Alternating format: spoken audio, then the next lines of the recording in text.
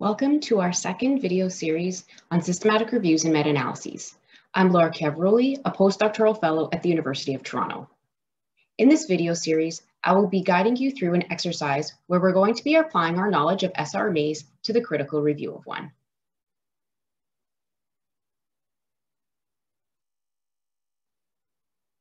My only disclosure is that I am currently a MyTax Elevate postdoctoral fellow jointly funded by the Government of Canada and the Canadian Sugar Institute.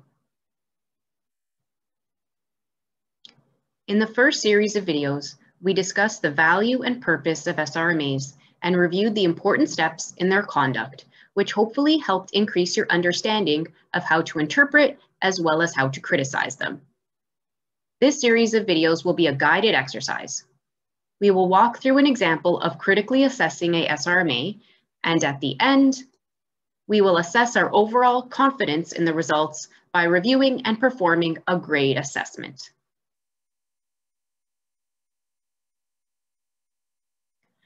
I encourage you to select a SRMA of interest to you to apply in the steps I will guide you through in reading and critically assessing SRMAs. By using your own selected SRMA, it will make this exercise more applicable to your work or interests. Please do not choose a network SRMA for this exercise, as I will not be covering this type of SRMA. I recommend that you have a quick read over the SRMA you would like to use, so you're a bit familiar with it before engaging in this exercise. However, you can follow along with my example, which I will introduce to you in the next slide, and which you can find on the Canadian Sugar Institute website under the links to the videos for this series. Just a note, when referring to the Canadian Sugar Institute website later on, I may use CSI as an abbreviation, so just bear that in mind. Please remember you will need the online supplement or appendix, whether you are using your own selected SRMA or my example, as it contains important information. As we walk through our critical analysis, I will ask you to look for things in your SRMA. So I recommend you use the Control F function to quickly search for keywords in your PDFs.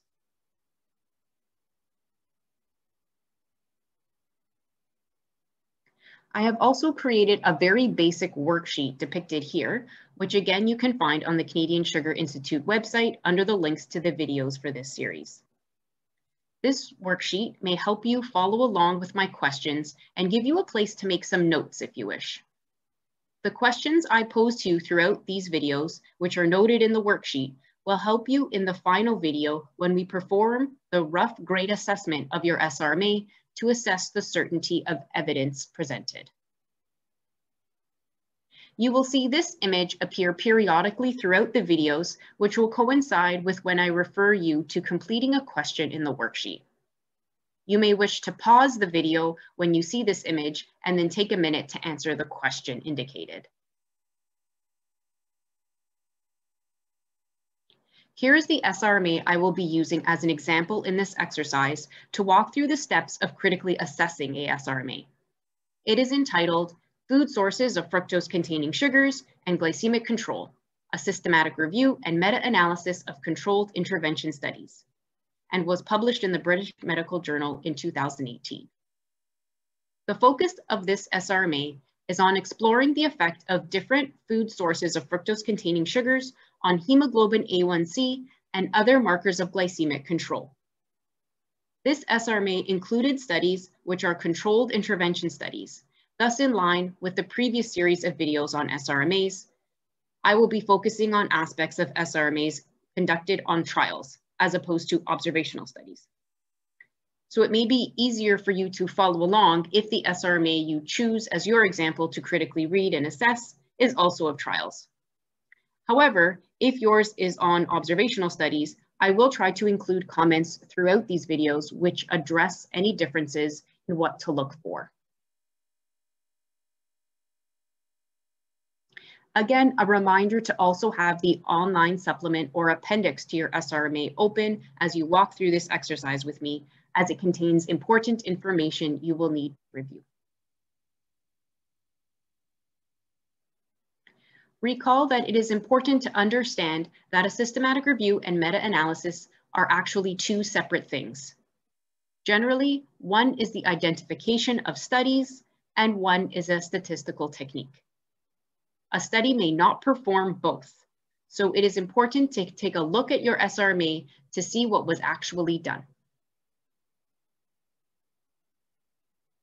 So take a look at your SRMA and please assess whether your SRMA includes both a systematic review and a meta-analysis.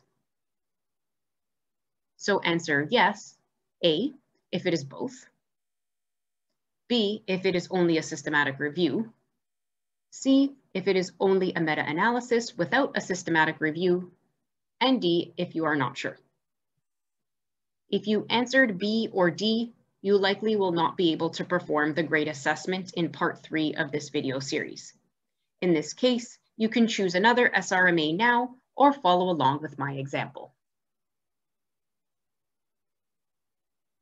Remember that systematic reviews and meta-analyses have the potential to provide the best evidence for efficacy, safety, and/or effectiveness in nutritional sciences research.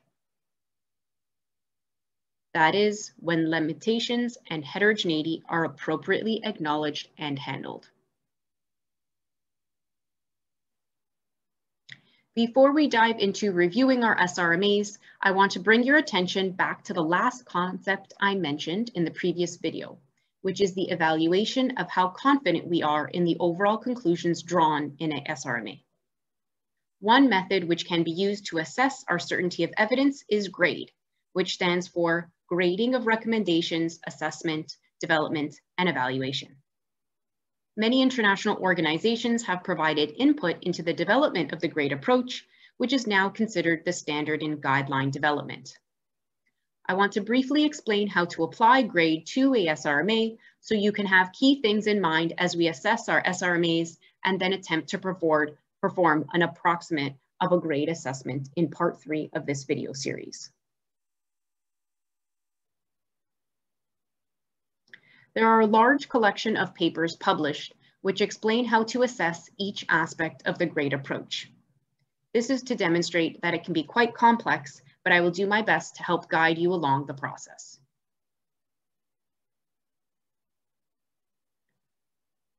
GRADE is an assessment of the certainty of evidence, that is, the extent to which we are confident that an estimate of the effect or association is correct.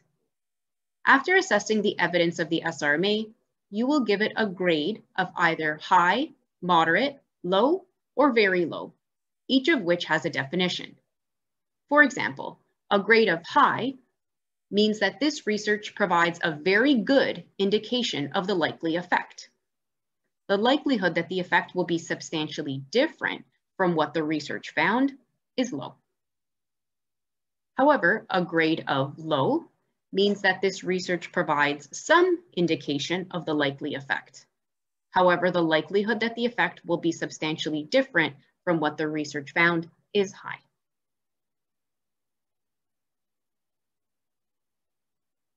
The level you start at depends on the types of studies included in the SRMA. If the SRMA includes randomized controlled trials, it starts with a grade of high, since they have the least bias. Whereas a SRMA including observational studies starts with a grade of low, since these studies have greater sources of bias.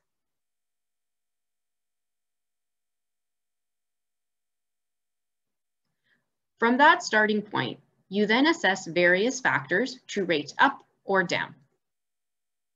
These include individual study limitations, which is the risk of bias assessment performed for each individual study to assess the quality of the included studies. Inconsistency of results, which is the heterogeneity in the meta-analysis. Indirectness of the evidence, which is considering whether the included studies can directly answer the research question. Imprecision, in which we reflect on the overall estimate of the pooled effect and whether it is meaningful. And publication bias. Then the 3 factors to rate up include a dose-response gradient, which comes from dose-response analyses, a large magnitude of effect, in which you see how big the overall effect is, and confounding. The latter two here apply principally to cohort studies and even then are not commonly found, especially in SRMAs in nutrition. These are the key points I want you to keep in mind as we assess our SRMAs. I will highlight them for you as we walk through our assessment and ask you to take note of what you find in your SRMA. If you use the worksheet I will refer to, and which is available on the Canadian Sugar Institute website under the links to the videos, this may help with our approximate grade assessment, which we'll perform in video 3 of this series.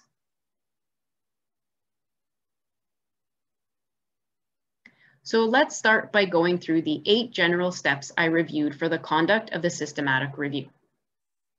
We will begin by looking through our example to identify what the research question was and what were the eligibility criteria for the included studies.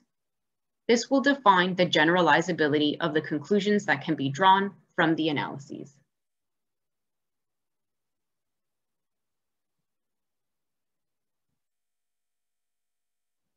Take a minute and look through your SRMA and try to get a sense of the research question. Check the objective. So in our example, the research question is, what is the effect of different food sources of fructose-containing sugars on glycemic control at different levels of energy control? So they are interested in the effect of different foods when studies are stratified by level of energy control. Make a note in your worksheet for questions 1 to 3 to record the type of trials included in your SRMA, whether it includes both a systematic review and a meta-analysis, and on the research question. Note for question 1, you may have a SRMA that includes both a synthesis of observational studies and a synthesis of clinical trials. For the purposes of this exercise and worksheet, please select one synthesis to evaluate.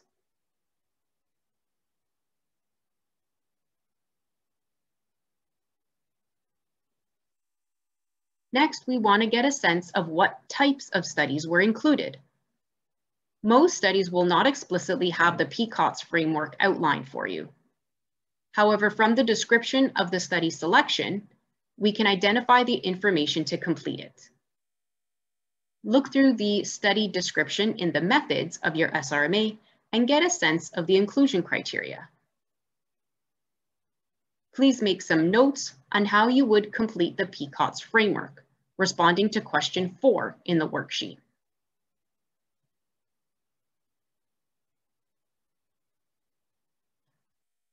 So for my SRMA example, the population is all health backgrounds, meaning all studies regardless of inclusion criteria for the population recruited. The intervention is studies looking at the effect of a fructose-containing sugar with a specific interest in food sources. The comparator is no or low fructose control.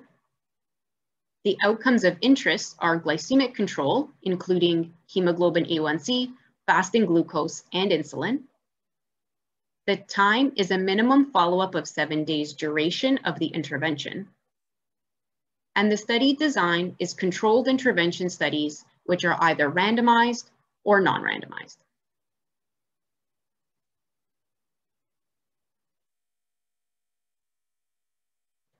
One more important part of the research question from the SRMA I am using is that they pre-specified that they will conduct separate analyses by study design based on level of energy control.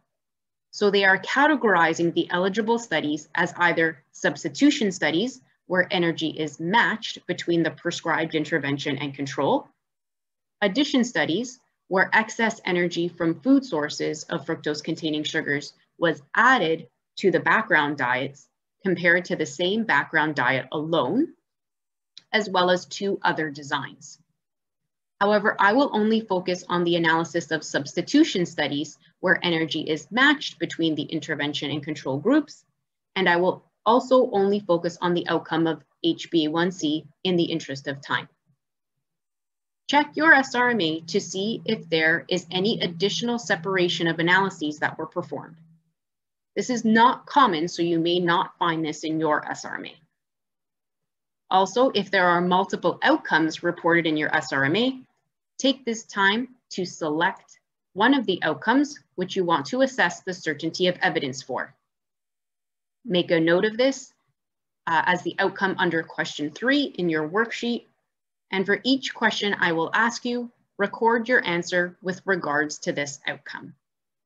So you'll be assessing the certainty of the evidence for this outcome in video 3 in this series.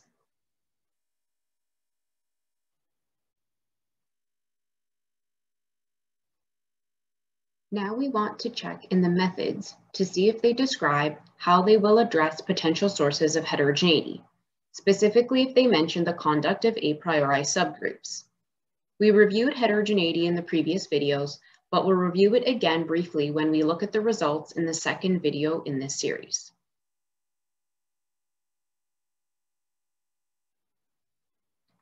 Look through the methods of your SRMA to find whether or not they describe their a priori subgroup analyses, and make a note under question 5 in your worksheet. You may find this information under data synthesis and analysis or a similar subheading under the methods. In our example, note how there is a combination of both methodological and clinical a priori subgroups planned to address potential sources of heterogeneity. Examples of methodological subgroups are comparator and randomization, and examples of clinical subgroups include baseline hemoglobin A1C. Further, this example also includes a priori subgroup analyses for risk of bias assessment.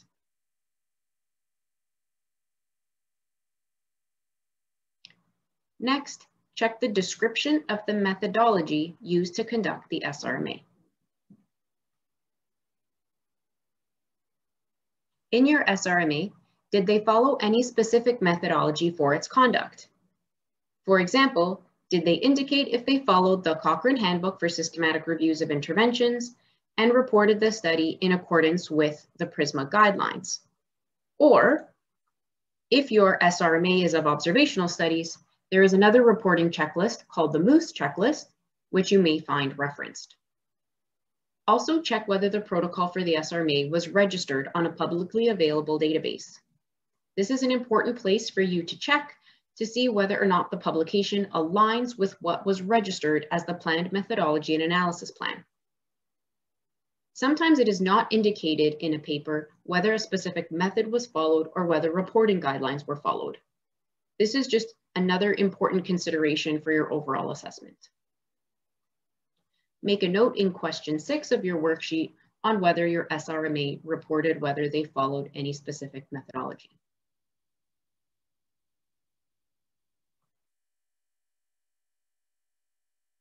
Here's the methodology reported in my example. They followed the Cochrane Handbook and did report according to PRISMA guidelines. They also did register their study protocol. So I can search on clinicaltrials.gov with the identifier noted in the paper to retrieve the registration of this SRMA and compare it to the publication.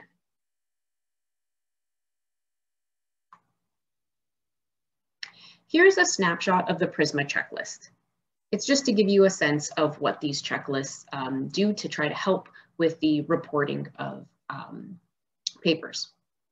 Many journals actually now require the completion of the PRISMA or similar checklist upon submission of an SRMA for publication, and this is to ensure that all key components of a SRMA are not only conducted, but also reported or at least acknowledged.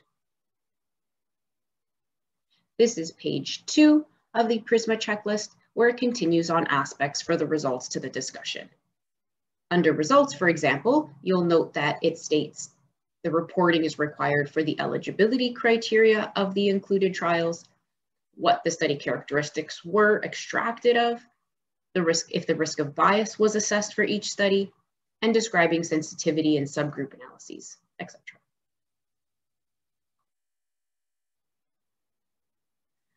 For the search conduct, recall the 3 important points to consider when conducting the systematic search to secure a complete and representative sample of all available eligible studies. First, look at your SRMA and check to see how many databases was searched. Did they search at least 2 or more? Were manual searches performed to supplement the database searches? Again, what manual searches means is that for each eligible study obtained from the database search, the reference lists of these articles are searched for other similar studies, which may also be eligible. Typically in the introduction, there will be reference to other similar publications, and in the discussion, there is usually a section relating the results observed to other similar publications in the literature. Next, check the search terms to ensure that they are reasonable to capture all studies on the topic. Recall in the previous video, my example about the different ways in which yogurt is spelled, not only within a country, but globally. Lastly, were language restrictions placed? Sometimes we come across SRMAs where they only include studies published in English. However, this may unnecessarily be excluding important studies.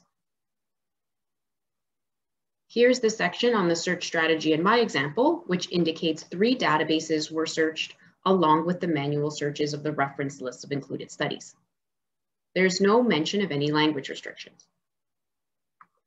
Take a minute to find in the text of your SRMA and check whether or not there were more than 2 databases searched, if manual searches were performed, and record this and any other notes you may have on question 7 in your worksheet. To then check the search terms, you will likely need to look into the supplement where the full list of search terms are typically presented.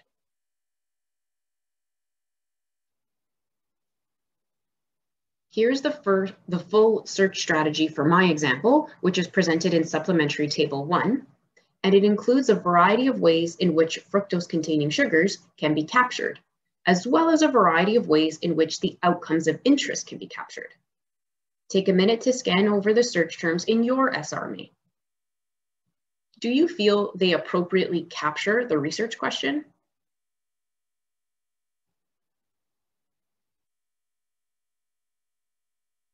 We can also take a look at the figure of the literature search to see how studies were excluded and their reasons. Note in this example, which is presented in figure 1 in the main article, how none of the reasons are for language. Take a look at the figure of the literature search in your SRMA. This is sometimes called a Prisma flow diagram or a literature search flow diagram.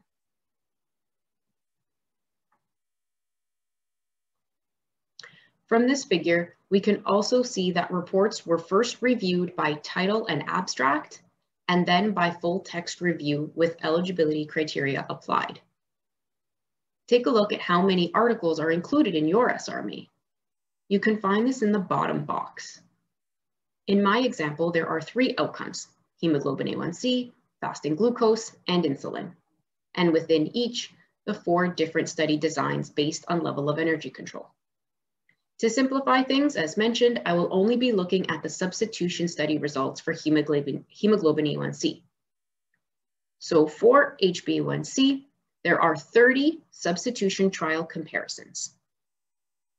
How many trial comparisons or studies are in your SRMA for your outcome? Again, as mentioned, if you have multiple outcomes, just pick one to follow through and assess the results for. So record this in question 8 in your worksheet.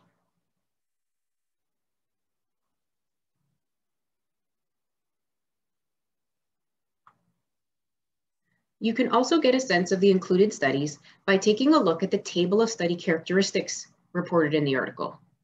Some studies, like the example I have, report a summary table, which is presented in the example in table 1 in the main article.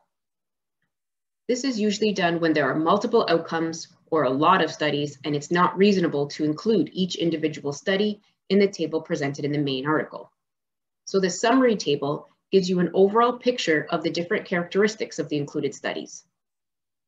For example, in this table, I can see that the average median age in the included studies was about 40 years, but the interquartile range, or IQR, is about 25 to 54 years old, so the included studies provide results across a broad range of adults.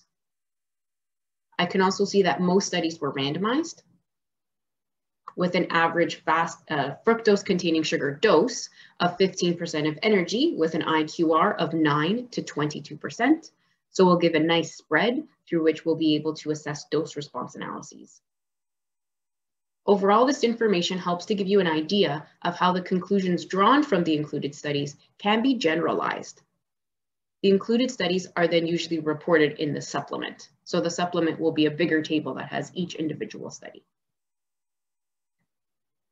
As a note, one additional aspect I would have liked to have seen reported in this table is population status or health status. Since we're talking about glycemic control here, it would have been of interest to know from this summary how many studies were conducted in populations which had diagnosed diabetes, and how many were in other categories, like those with metabolic syndrome, or if they were generally healthy. However, as we saw earlier in the a priori subgroups, there is a plan for the conduct of subgroups by patient type. So this information will be presented in subgroup analyses. Beside question 9 in your worksheet, make a note on the characteristics of the studies included in your SRMA and consider the generalizability of these included studies and whether they relate to the research question.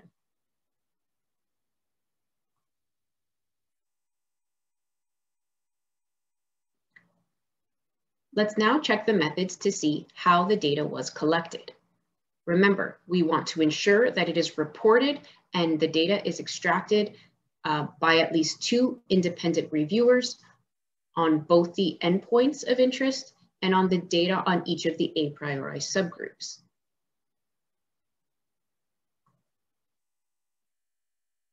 We also want to check to see whether there was an assessment of individual study quality performed. Individual study quality is commonly assessed using the Cochrane risk of bias tool for SRMAs of trials. In SRMAs of observational studies, a common tool is the Newcastle-Ottawa score. However, there are some other tools out there for individual study quality assessment. So you may want to look to see how your SRMA is reporting or assessing study quality if they are. We will return to this when we have a look at the results.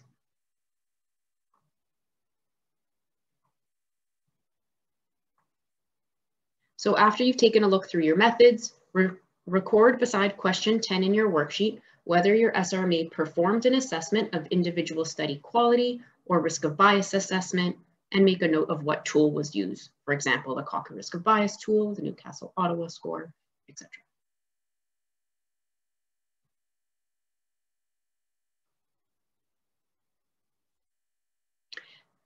The next step is to assess how the meta-analysis was performed and critically assess the results.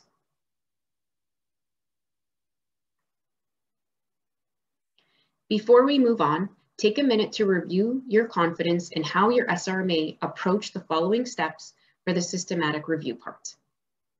Do you feel there was a well-conducted search strategy? A priori subgroups were described well. There was a recognized method that was followed. And were at least 2 independent reviewers conducting the search and extracting the data, including the assessment of individual study quality. We will take a break now and continue in video 2 with reviewing the steps in the conduct of the meta-analysis and record the information we will need for our grade assessment, which we will do in video 3. Thank you for participating.